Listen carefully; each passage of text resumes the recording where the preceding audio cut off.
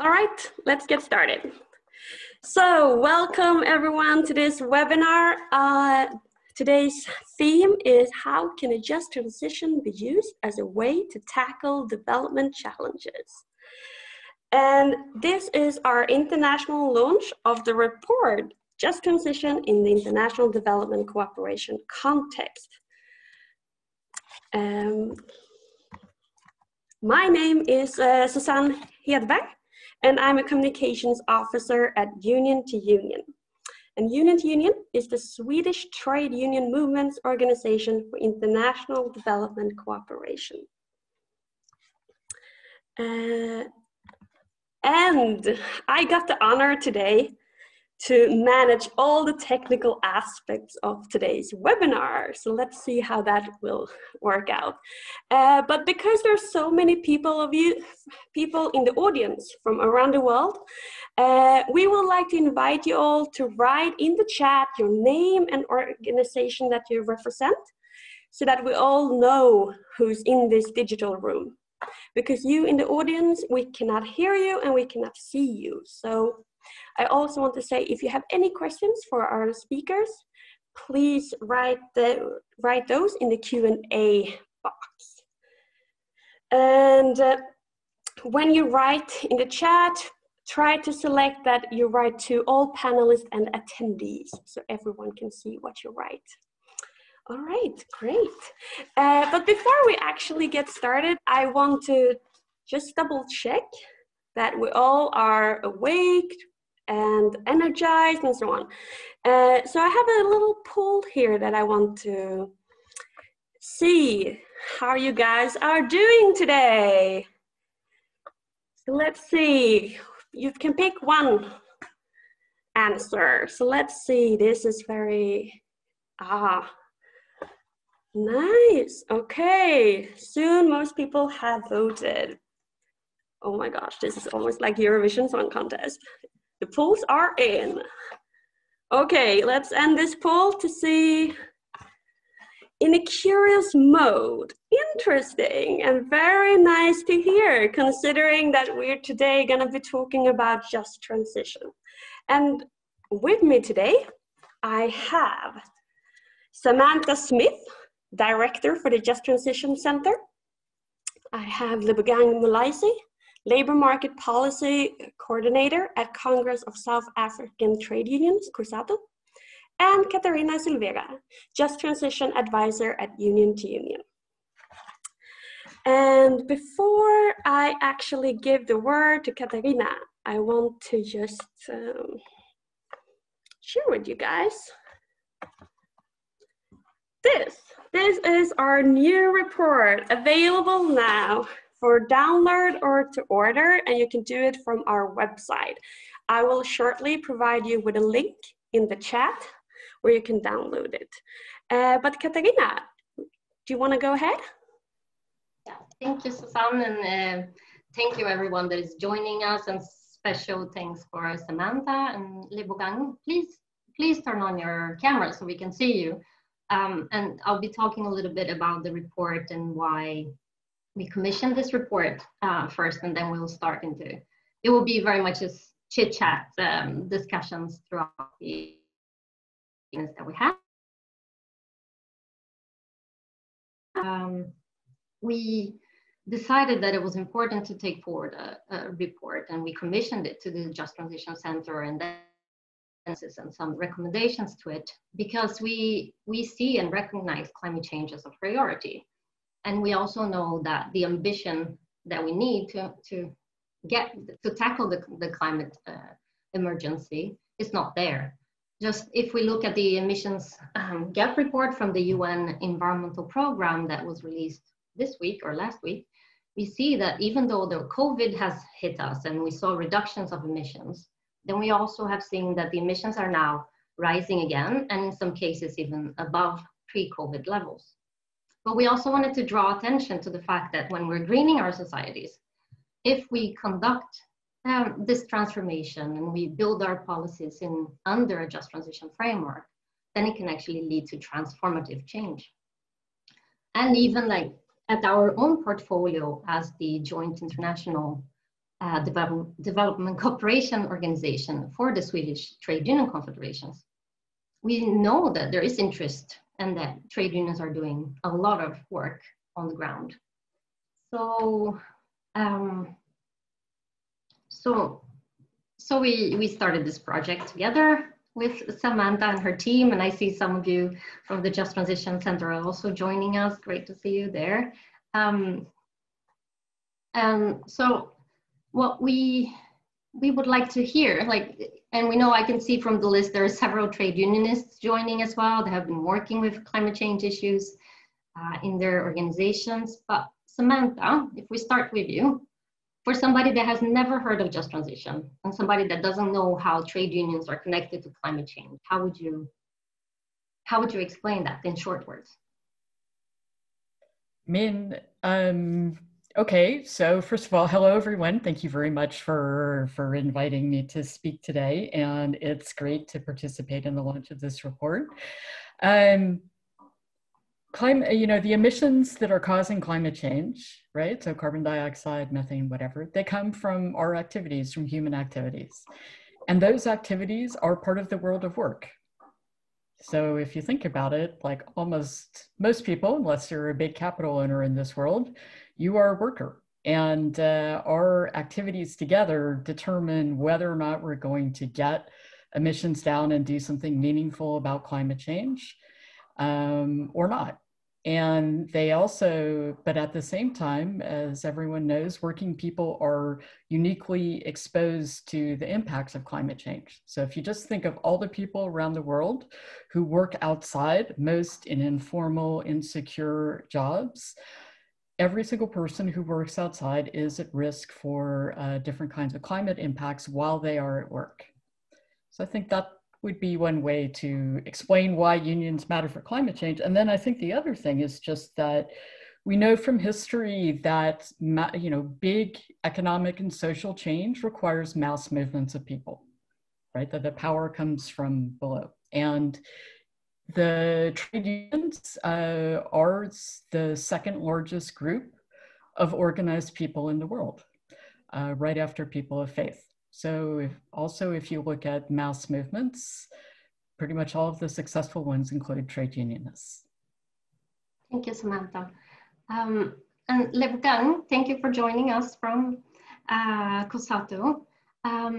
Would you like to add a few words? Like, how do you explain Just Transition and how trade unions are connected to environmental issues in your experience? Thank you, Catarina, and thank you for inviting me for today's discussion. My name is Lebogang Mulaisi, as introduced, the Labour Market Policy Coordinator for COSATU, the Congress of South Africa's Trade Unions.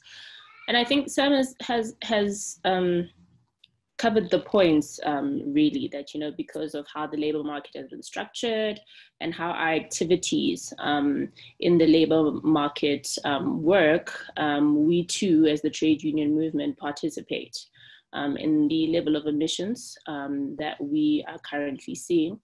And in some way or some other way, our participation in our activities can be attributed to the levels of emissions that we currently see.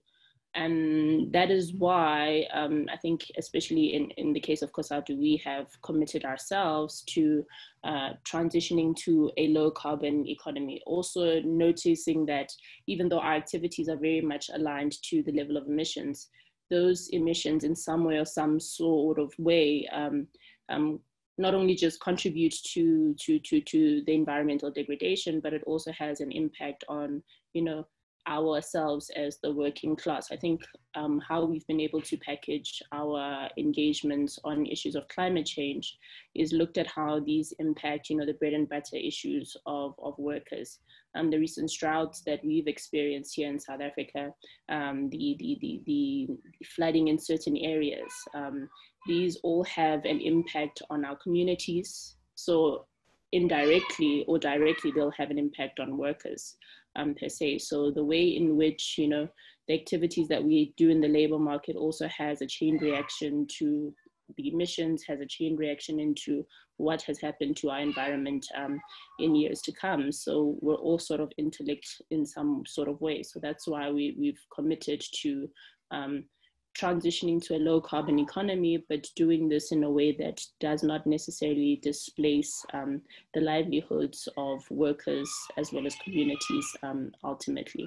So those could probably be my beginning additions onto the points that Sam had made into what a just transition is in the most basic terms. Thank you very much for this first Great. I think the introduction is done of this theme of today's topic a little bit. I think we move on to our next theme for today, right, Catarina? It's different just transition in different areas around the globe. I'll hand over to you, Catarina. Thank you. Thank you. And yeah, I jumped. I'm very happy to have this conversation today with our two colleagues. As you touched upon, both of you, just transition requires several different policies and elements in order to be achieved. And we also know that the just transition tries or aims to put together the environmental, the social, and the economic aspects. But we also know that it will look different for every sector and for every region. We also know that climate change is affecting, like you already mentioned, workers, communities, and families in many ways. But we also know that we're going to need to transform. And when we're transforming, there will be impact in the labor market. There will be impact in the people working around the world. I think, Samantha, you touched upon this right when you started talking. I mean, we are all workers, right, around the world. And so one of the things that we are wondering here, and if I could, so how are we going to do this transformation, and how are we doing this transformation also matters, the how. So what I'm wondering here, and it will be interesting to hear from you, and if I start perhaps with Lebogang this time, on how can just transition be an opportunity to address poverty? Can it be an opportunity to address inequalities and decent work?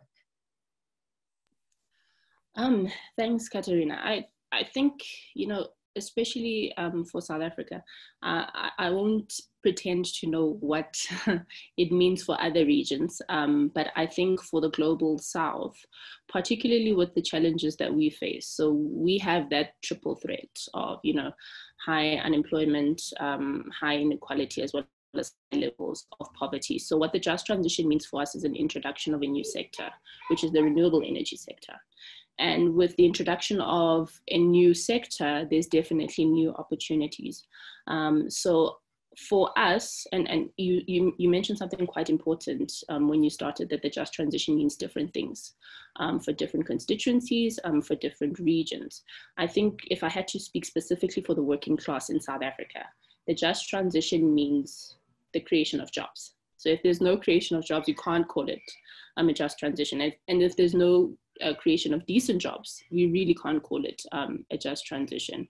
I think 10 years ago, there was quite a number of good policy discussions that were happening around the possibility of 1 million climate jobs and how that would offset the loss in currently coal-intensive jobs. So that right there was a good opportunity in the sense that we were starting to look at the creation of jobs, and significant jobs. I mean, 1 million jobs for a country like ours with unemployment in the expanded definition of about 4.3% is significant for us. So the creation of 1 million climate jobs for us seems to be a significant opportunity when you look at the issue of a just transition. So it's not just the issue of jobs, it's also looking at skilling our working population. So we have a working population that's to a large majority unskilled, and that's because of the history of South Africa. So what this transition comes with the opportunity for lifelong learning, as well as reskilling in order to take advantage of opportunities that exist in the the challenges that currently, or opportunities that currently exist in the renewable energy sector. I think the last thing I want to touch on, which we view as an opportunity. So we often talk about the mineral energy complex in this country, how monopolized it is, and how it currently sits in the hands of very few players, which enhances inequality really.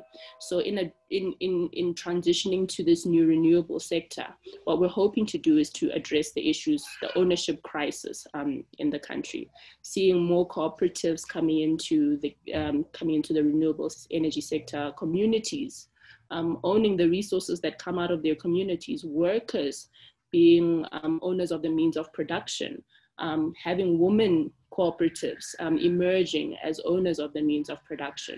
So this is what we see as a good opportunity, especially when you look at the creation of the renewable energy sector. And I think I'm just going to leave it there. I think we'll have a chance to talk more about this. Thank you very much. And very interesting that you bring, or important that you bring this issue of ownership. It has been a strong thing also in the report, but also every time we connect and talk to people and to trade unions. And for those that haven't had the opportunity to read the report, there's a case study also on the Philippines that also touches upon the issues of cooperatives. But Samantha, would you like to add a few words on this connection between poverty reduction and just transition and the opportunities within it from your experience?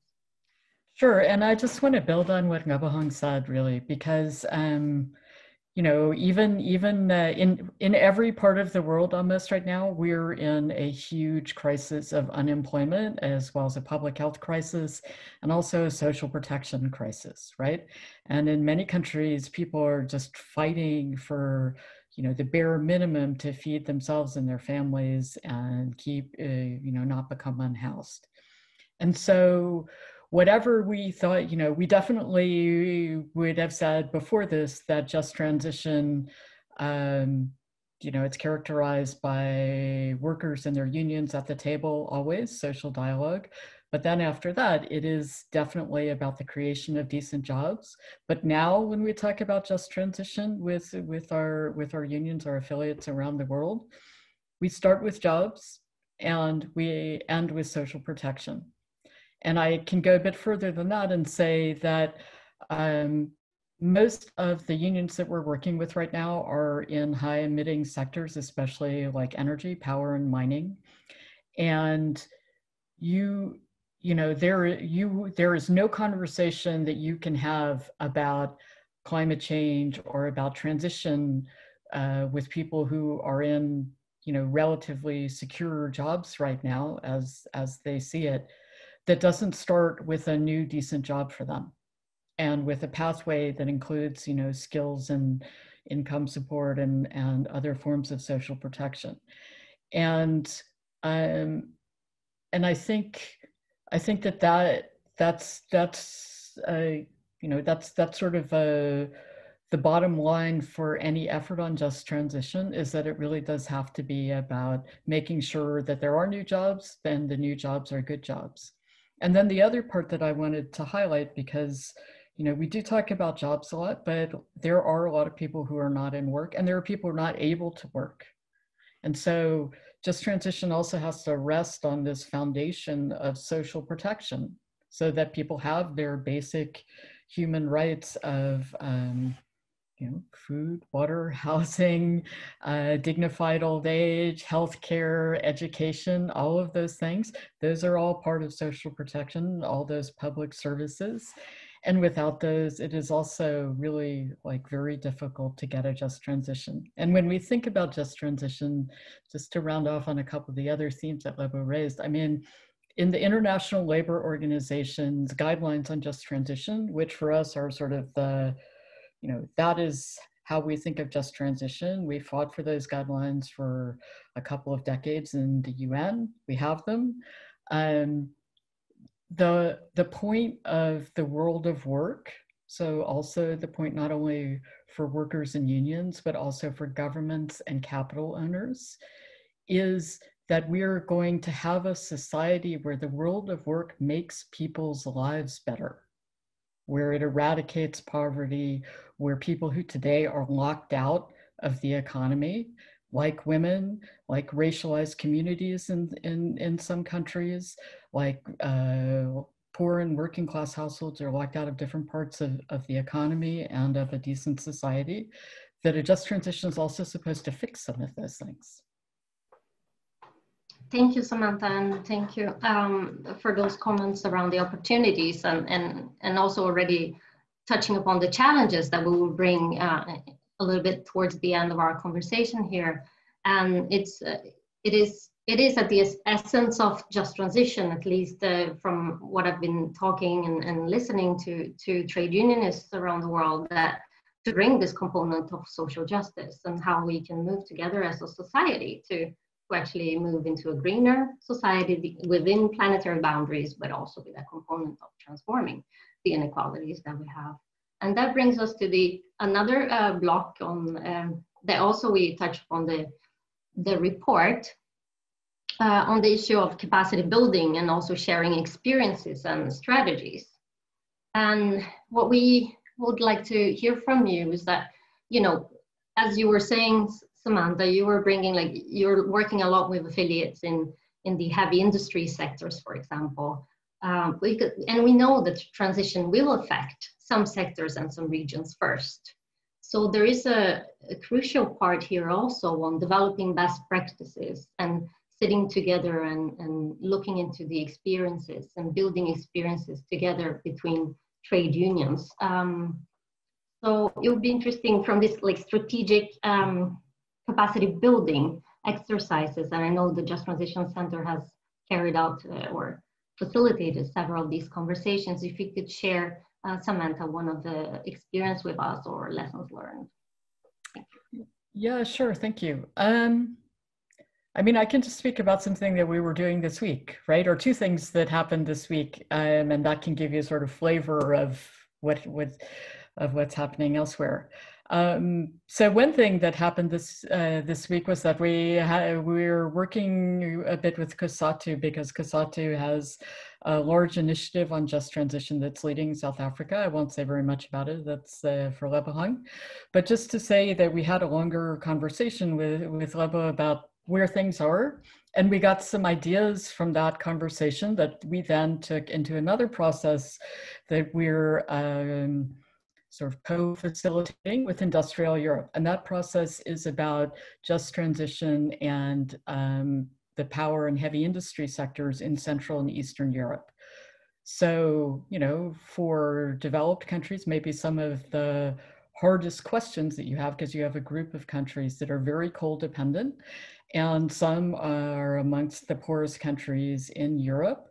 Mass migration of young people out of some of these countries because there isn't decent work, large amounts of informality, and so on.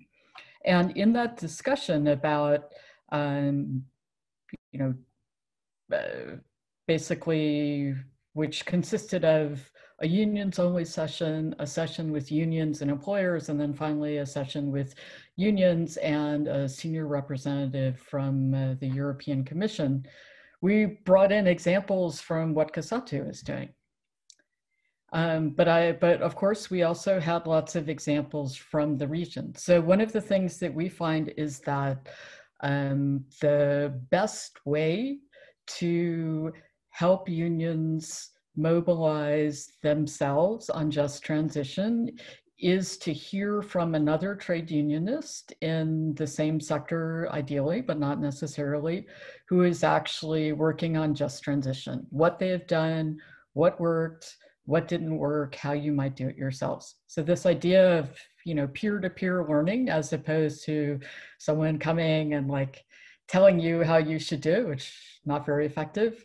We find that that is really successful, and it's something that is really consistent with our trade union values as internationalists, and also our values of, you know, mutual solidarity and collective action. Thank you. Yeah, and I even, as Union to Union, been invited to some of those experience sharing, and yeah, that is definitely something that we, as an organization that can support unions, that has this privilege of being able to support what unions are doing around the world, it's something that we we definitely think it's extremely valuable, and very much agree with what you were saying, Samantha. But Lebogang, would you like to share a little bit on capacity building, peer sharing from COSATU and your experience in South Africa and internationally, because I know you've been active also nationally and internationally. Thank you. Thanks, Catarina. And I think that's the value of being part of an international trade union confederation and having the Just Transition Center to support us. I think I'm not too sure if they realize that, you know, the work that they churn out, the reports that, you know, they bring out, we're reading, we're looking at some of this work, and we're looking for creative ways to do some of the things that we've heard other trade unions have been successful in doing. And that's really what's helped us to get this far. I think last year this time, ourselves at COSATU head office, we sat and thought, you know, we can't sit around asking for government to bring us a just transition. At the end of the day, if there is no just transition, it's the workers and communities that will be most affected. It will be jobs that are the first to go when we transition, and it's in a manner that's not just.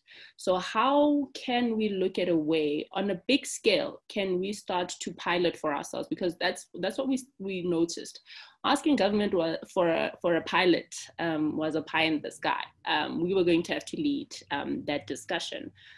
So after we noticed that, you know, the power utility in South Africa, which is the major producer and generator of electricity, ran into financial distress, we then saw that as an opportunity. While everybody else was bemoaning the fact that it ran into financial distress, we noticed that as an opportunity, so that we can come and take on some of the debt for them through workers' pensions, convert that debt into equity, which helps us to achieve a long-standing resolution for us to be owners of the means of production. So we then went into a process of acquiring the debt, converting the debt into equity, and then workers would then become the shareholder.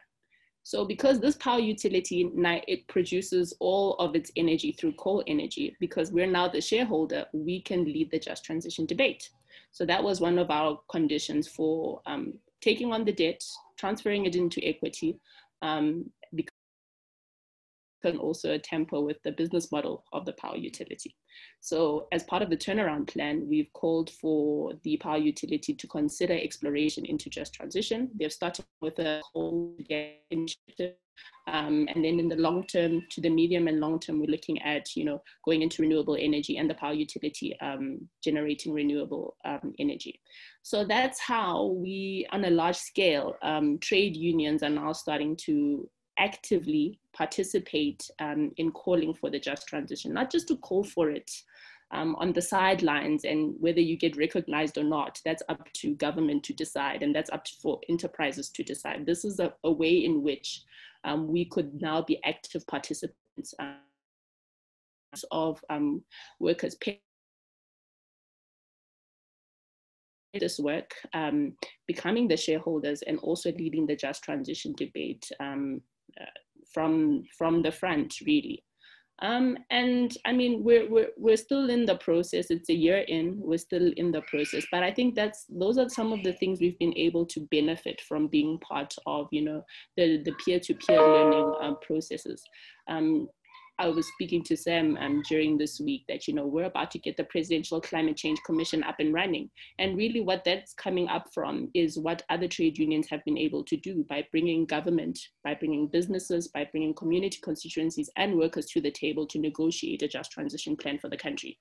So we've been able to really just take what other trade unions have done, put in our local flavor and region flavor to it so that we can bring about a just transition.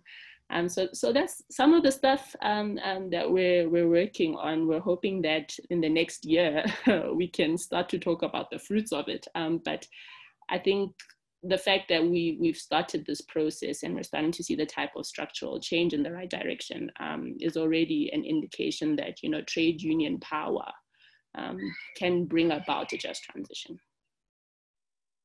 Yeah, and thank you so much, both of you. But it's also, and it is also a combination of where you're saying like the possibility, like the enabling environment existing, but also you mobilizing your workers around and saying that this is an issue. Like it doesn't matter if we like it or not. I mean, there was a trade unionist telling me this the other day, like, it doesn't matter if we like it or not, the changes are coming.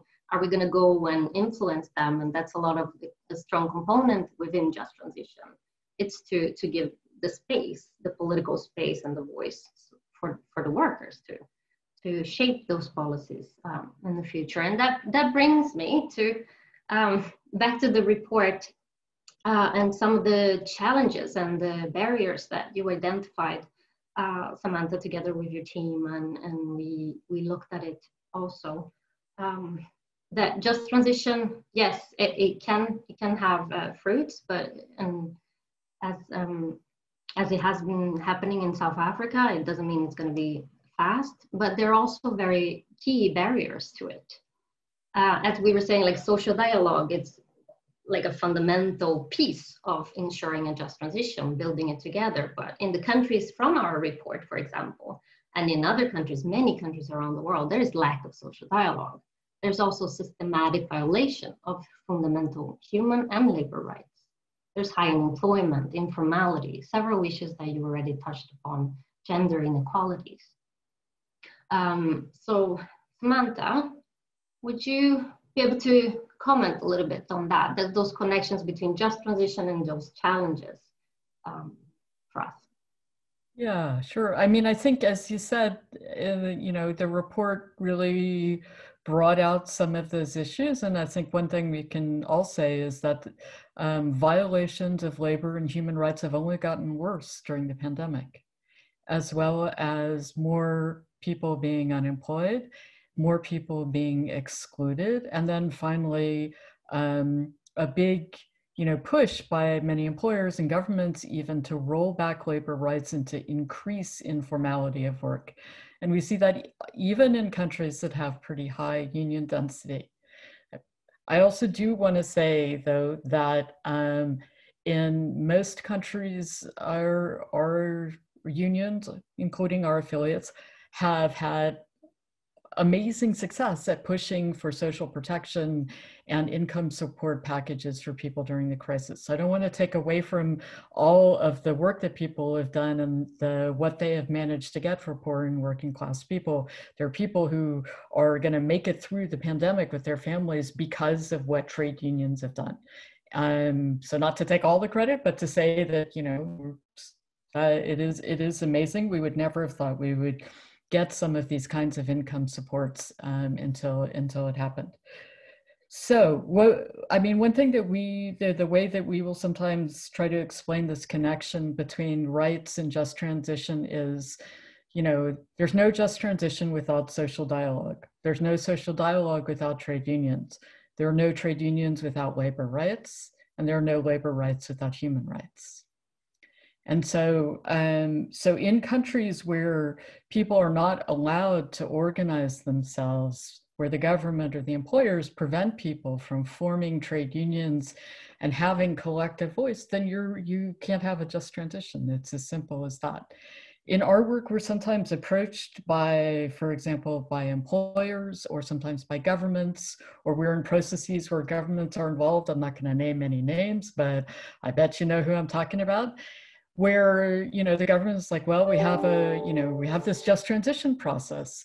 We're like, okay, but there are no unions involved in this, right? So you've made a plan which involves, let's say, the closure of coal-fired power plants or coal mines, but there's no social dialogue anywhere near it, and there's no like expanded social protection, and no plan for new and decent jobs for workers.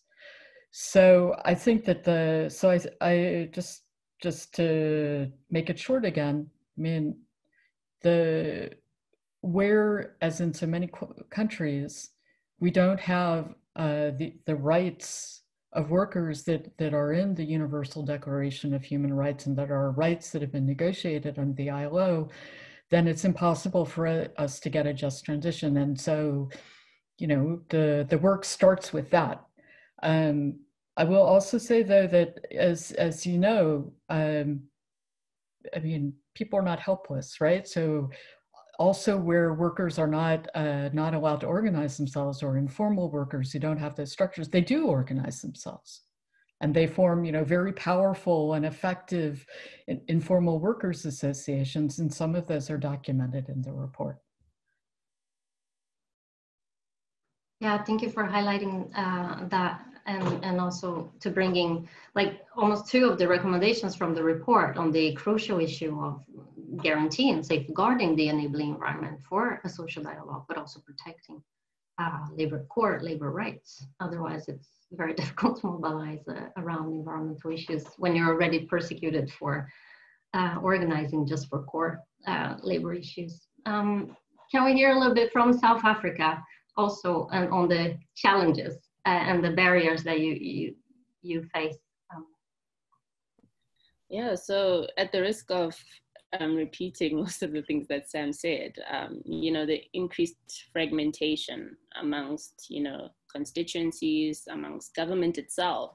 So what we were seeing was that each department of government had a differing understanding of what a just transition was.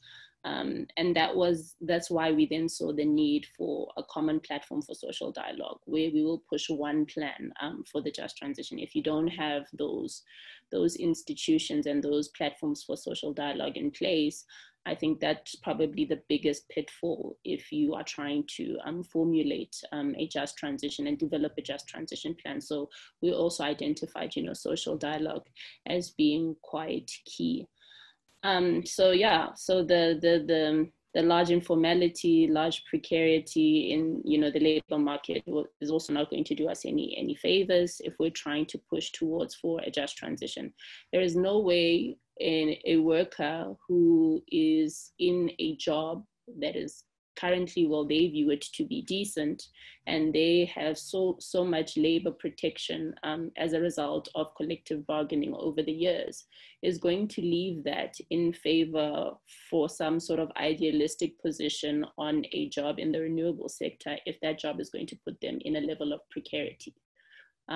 There's no way that is going to happen. So if we don't fix, those fundamental labor rights, if we don't get those, and we don't get businesses to commit to those, it's very difficult for us to make a case for the just transition. It'll never work if we're going to increase workers. We're going to make work more informal, and we're going to increase workers' precarity. It's just not going to happen. So we've insisted that there needs to be an astute understanding of collective bargaining as well as labor rights from the beginning, so that it then becomes a seamless transition. Workers are not going to shortchange themselves to take something that they think has been quite good for them over the years for something that they perceive to be less than what they currently have. And we can't even call that a just transition. It's not. You're taking less than what you were usually used to. That's when you will see the resistance from workers. Another thing that we saw was that if because of the high levels of unemployment, if we don't show workers a just transition, it's going to be very difficult for them to agree to transition. So we can't give workers principles on a just transition for forever. We have to start piloting this thing so that they see what we're talking about. I once did a workshop right in the heart of one of the hardest regions affected by coal power plant closures. And one person asked me, where are these jobs? If you're asking me to transition, where are they? And if you can't answer that question, then that's where the challenge starts. And I think that's what we've been trying to do, especially at the level of COSATU, that we need to start piloting. We need to start showing workers that, yes, these are principles of a just transition, but this is what a just transition looks like, without which it's very difficult to convince workers, because at the end of the day, that's the fundamental question that they will ask. Over and above the campaigns, over and above the policy positions, where are the actual jobs? And what am I exchanging for my current job? Is it something that's less than what I currently have? And that's the type of thing we need to do. We always talk about negotiations in good faith. That's when we begin to negotiate with workers in good faith, when we start to answer the where and we start to show them what kind of jobs that we're expecting them to transition to. Yeah, so that's what's been the challenges for us thus far. Just before I give you the word, Samantha, one, we have a question that we would like to get to, but also I'll give you the word right after the question. And yeah, so a question from the audience. Were there any surprises, very interesting examples which you find while preparing this report? And secondly, will this report be published every year? Catarina, Samantha, I don't know. Thank you. That's a great question. I'll pass the word to you, Samantha, right after. We have no decision taken on doing the report annually, but we definitely look as union to union as looking further into what kind of affiliates and sectors would need and would want to have more support when in relation to building their capacity around just transition. So it's definitely something we're going to continue from our side. And when it comes to surprises, I think no surprises, but perhaps one of the case studies show that there is so much happening. These are just a few case studies. There is so much happening. There's so much trade union response.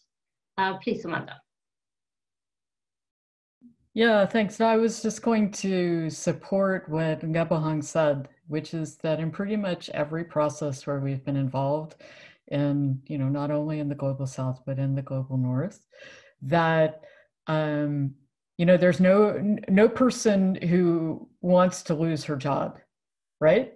So when you come in and you say climate change is the thing, and unfortunately that means that that the plant is gonna shut down, and maybe if you're lucky you're gonna get some benefits at the end of it. Like, no one is gonna welcome that, and I think that's a pretty key thing. On the other hand, when the new jobs come on the table, like in a very concrete way, and we sometimes do work that you could call setting the stage for collective bargaining, like getting employers to come to the table with some of the affiliates, using whatever we can to try to support that process, or supporting affiliates in negotiations with governments. And when the money comes on the table or the employers start to negotiate a collective agreement, then people's views change because they see, yeah, I'm going to have a job, I'm going to get education or my next job, I don't have to pay for it myself. There's a pathway for me, my pension will be secured. My community is not going to go under. I'm not going to have to move to the other side of the country to become part of a mobile work crew, right? So it's just, the point of just transition is indeed, it's not just about the principle, getting things for workers that actually improve the material conditions of workers, where people have hope, they see that there is a future for them.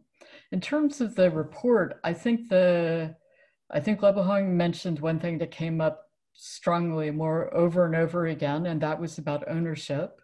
This issue of ownership, and in a lot of developing countries, attempts to privatize public services, especially the power sector and utilities or energy companies, what that means for workers in terms of job losses.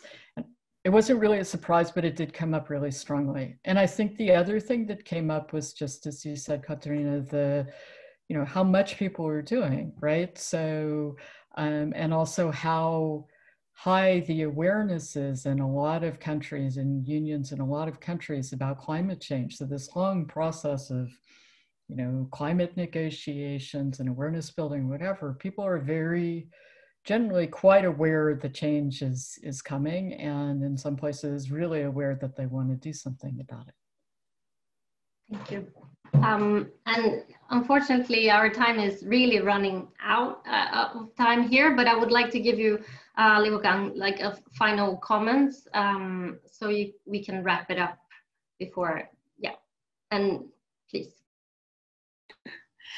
Thank you, Catarina, and thank you for this very good conversation, and it's a conversation that needs to be had.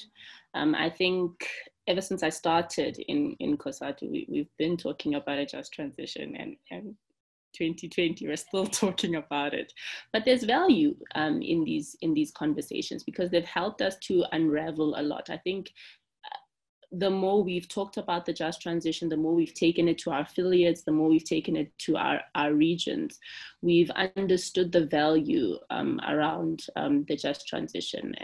And that's what I think has been the key to some of the things that we've been able to do. Just going to our affiliates, having conversations around this. You know, your report highlights just how much trade unions are doing on the just transition, because we have a certain ownership of this process. It is a trade union concept. We have an ownership, we want to own it, even though it's turned into a bit of a buzzword of some sort, but I think we truly understand the essence of a just transition. In one of the workshops that we do, we ask the participants, can you recognize an injustice? And it's almost immediate. You know what an injustice looks like. There's no question about it.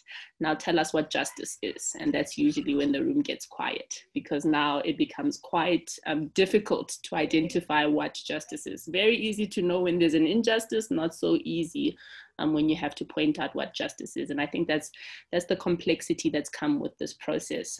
That's because justice means different things to different people. Your background will background, what you believe in as your core beliefs will point to a different set of what you believe to be justice. And I think that's what's been really interesting in this process. We've been able to pick people's brains. We've been able to pick particularly workers' minds. When I came into COSATU, people thought that we only care about workers and salaries, and that's about it. But really what workers want, yes, they do want their livelihood, but really they want their communities to be active. They want their communities to benefit from a just transition.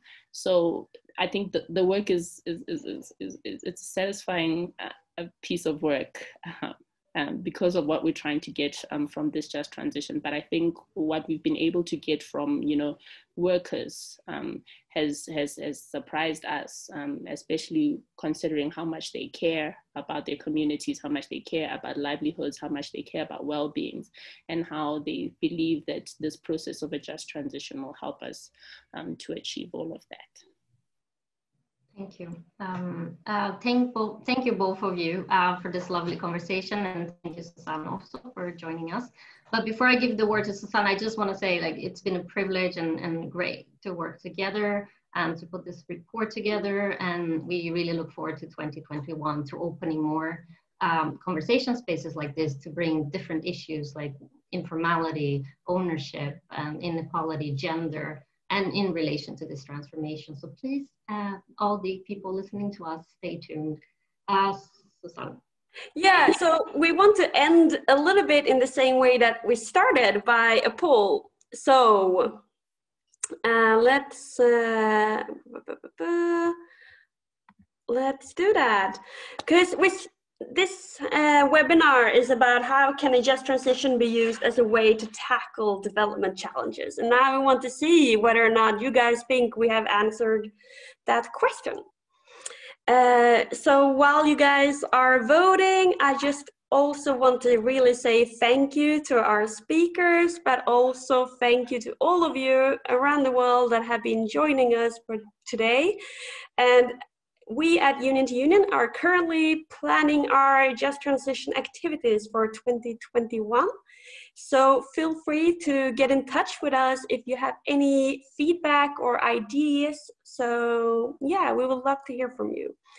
And with that, I think it's time for me to end the poll so that we can see the results. And yay, we did it. Most of you guys think that we can use just transition as a way to tackle development challenges. Woohoo! And on that positive note, I want to say thank you to all of you. And yeah, thanks for today. Bye, guys. Bye. Thank you.